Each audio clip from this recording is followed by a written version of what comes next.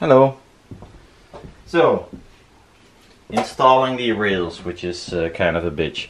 I'll tell you a little bit about the cart. The magnet base is on. It's on one of the carts that uses the smallest bearings, and pardon me. The reason I use this cart is I cannot feel any play, and it's the easiest to move. So it gives me the best measurement. I might change out the balls to a 3.97 instead of the 3.96 balls that are in there, compared to the 3.98 balls that the carriage comes with. But you know, this one really is like silky smooth. The only downside is that it might be too smooth. So there's hardly any preload, which is nice for this job. But maybe in the final machine, I think I will, well, I'm pretty sure I will use the 3.97 chromium grade 10 balls, which are rounder, more expensive, and hopefully that works. I don't know yet. I mean, But lining up the rails first, and what I'll do is I have this dial indicator here riding on the aluminium. Now I do not know if the aluminium is flat, so normally you would have like something that you know is flat, and you would like put it on here and put this dial indicator on there. I have a surface plate, but it's really tiny, and most certainly not 2 meters long. I looked for a straight edge, but I only know the English name for it, a machine straight edge, and I cannot find anything in the Netherlands. And if I do find something abroad, it's like 600 euros or something, or maybe more. I'm not, you know, I'm not making a machine that does microns or something. It's a DIY machine, and yeah, I couldn't care less. Well, if I could make it better, I would, but yeah, it's out of my realm. Price range, mostly.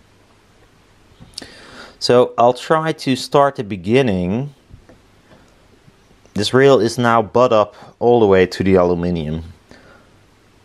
So there's quite some room on this side, so I'll try to find kind of the middle and put the first screw down, because this way I have, does this thing has a nut, or am I turning this forever? It looks like it has no nut.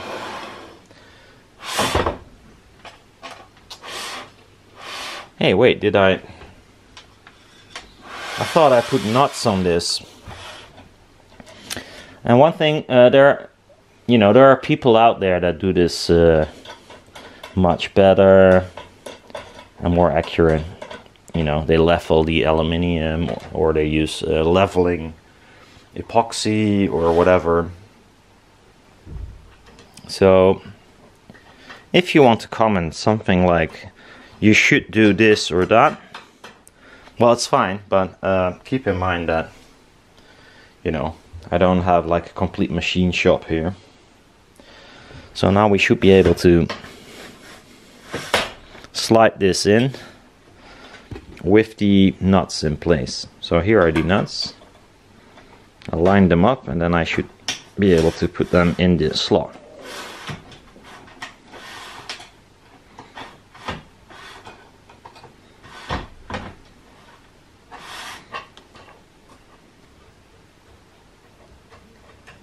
It's kind of a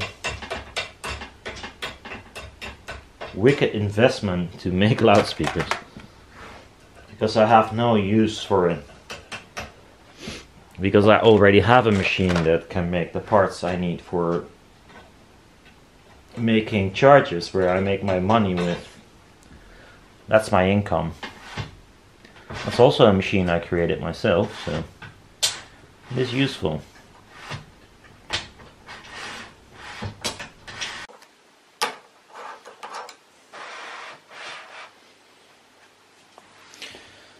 So, all the nuts are in. The nuts are in. I was saying, like half a year ago,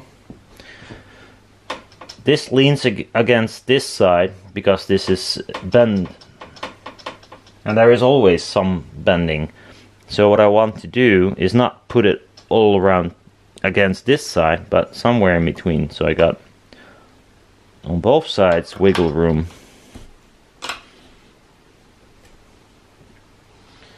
Okay, then the dial indicator comes into play.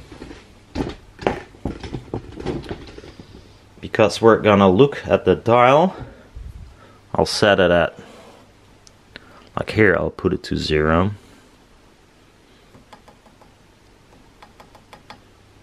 Yeah, sort of 0.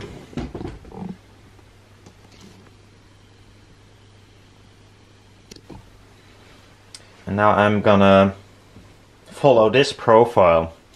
Not exactly, because I don't know if this is flat or straight either. So it's gonna be kind of a yeah, sort of. Now you can see the dial indicator here, so I know what I measure here has to do with this screw. It's not completely true because the carriage is over here. Would be nice if the dial indicator would be in the middle of the carriage, which it isn't. And well, I can touch this profile and you can see the needle move.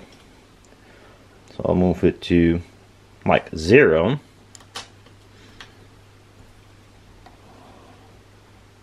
Now we see this one is not completely cool.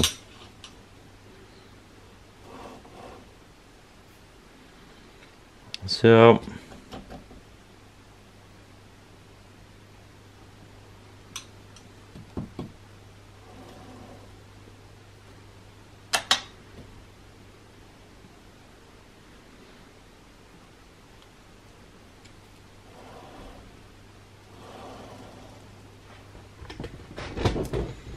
next screw, well,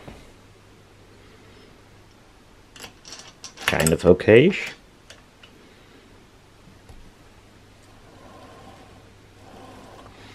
You can see the needle move like here, like it jumps. See that? I'm not gonna correct that because I'm pretty sure it's the aluminium. The rail is not like bent like whoop, like that.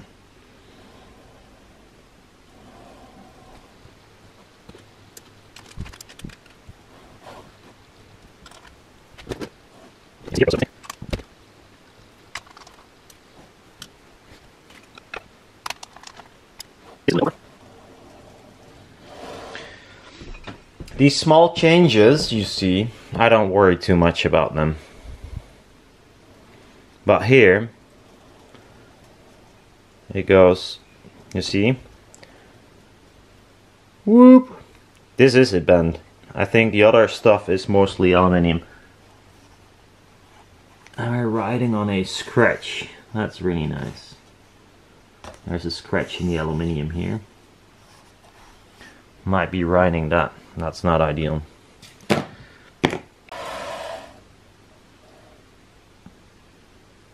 Well, it's never going to be perfect. I mean, it's aluminium. And this is a bit janky. It's not the correct dial indicator either to do this. But I don't have a puppy thing. So every thing on the aluminium will show up as well.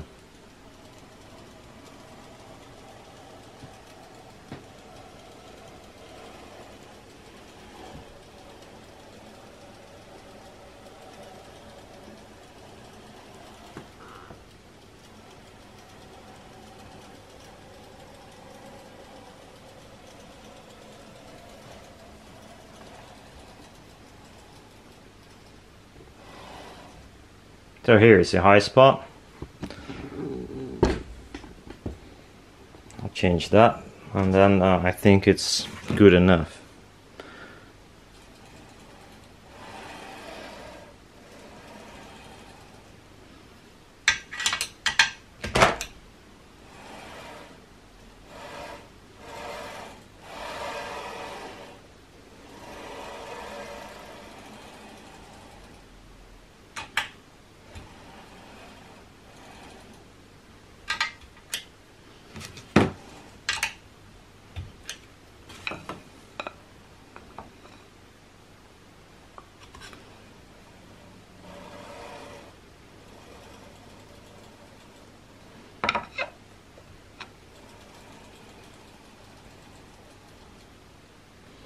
Well, good enough.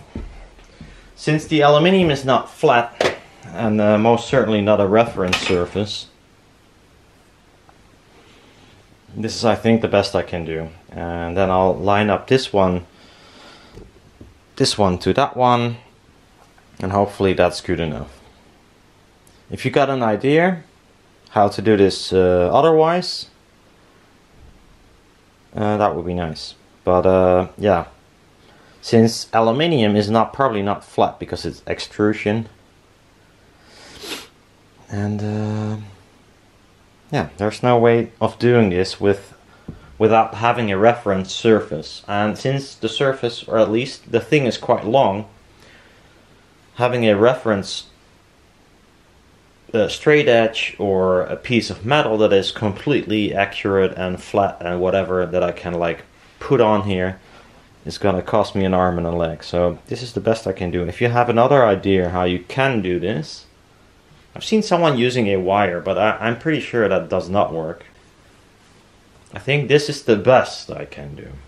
Now, I did not torque them down yet, so things might change a little bit. And I don't have like a wrench that has some sort of torque measurement. It's just, you know, if it's on there, it's on there, I think. That's the nice thing about the aluminium with these nuts, that they don't come off easily, because this aluminium is of course soft, so it like digs in a little bit. Yeah, so 3 more to go, or at least this one compared to that one, and then I'll start over again. I did mark like where I measure, so this is riding on the bottom side of this profile. Reason for that is that the idea was this will be on other piece of aluminium, and that's gonna be the bed. And I don't care if it's parallel to the top side of the aluminium profile, since, well, nobody cares. So that's why I mark them and measure the bottom side to line up the first rail, then do the second one. And if I keep it like this, I can put the carriage on the other piece of aluminium, and if it reaches 0, then they're at the same height as well. That was my idea. So I cannot like move this. I have to be really careful putting it on the other rail and do exactly the same, and hopefully it will be on 0. See ya.